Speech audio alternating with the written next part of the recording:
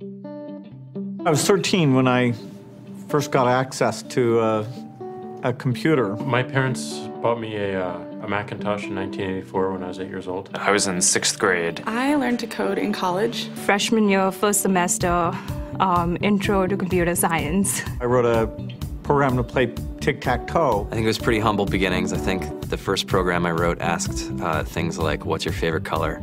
Or how old are you? I first learned how to make a green circle and a red square appear on the screen. The first time I actually had something come up and say, hello world, and I made a computer do that. It was just astonishing. Learning how to program didn't start off as wanting to learn all of computer science or trying to master this discipline or anything like that. It just started off because I wanted to do this one simple thing. I wanted to make something that was fun for myself and my sisters. And I wrote this little program and then basically just add a little bit to it. And then when I needed to learn something new, I looked it up either in a book or on the internet and then added a little bit to it. It's really not unlike kind of playing an instrument or something, or playing a sport.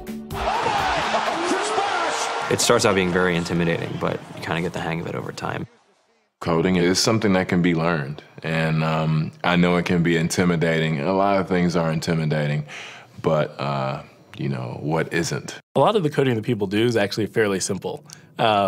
It's more about the process of breaking down problems than, sort of coming up with complicated algorithms as people traditionally think about it.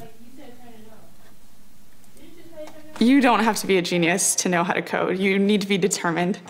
Addition, subtraction, that's about it. You should probably know your multiplication tables. You don't have to be a genius to code. Do you have to be a genius to read? Even if you want to become a race car driver or play baseball or build a house, all of these things have been turned upside down by software. What it is computers are everywhere. You want to work in agriculture? Do you want to work in entertainment? Do you want to work in manufacturing? It's just all over.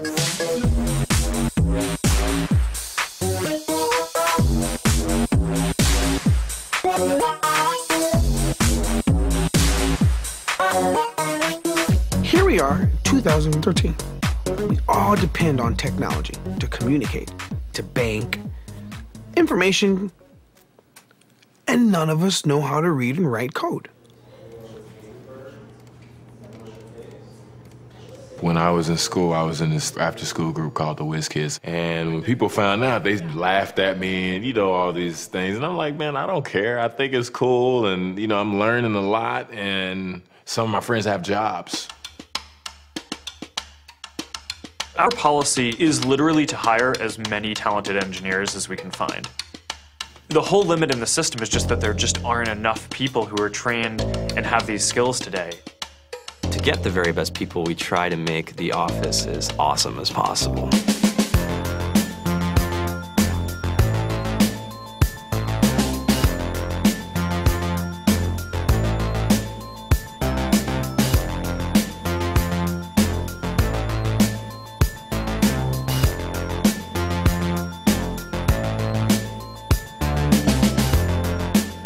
We have a fantastic chef. Free food, Breakfast, lunch, and dinner. free laundry, snacks, even places to play and video games and scooters. There's all these kind of interesting things around the office and places where people can play or relax or go to think or play music or be creative.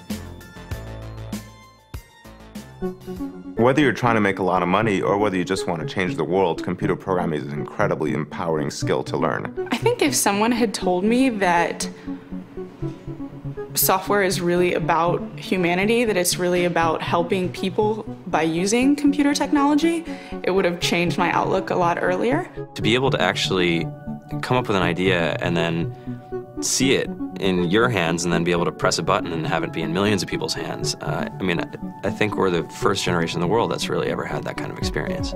Just to think that you can start something in your college dorm room and you can have a set of people who haven't built a big company before come together and build something that 1 billion people use as part of their daily lives is just crazy to think about, right? It's humbling and it's amazing. The programmers of tomorrow are the wizards of the future. You're going to look like you have magic powers compared to everybody else. I think it's amazing. I think it's the closest thing we have to a superpower. Great coders are today's rock stars. That's it.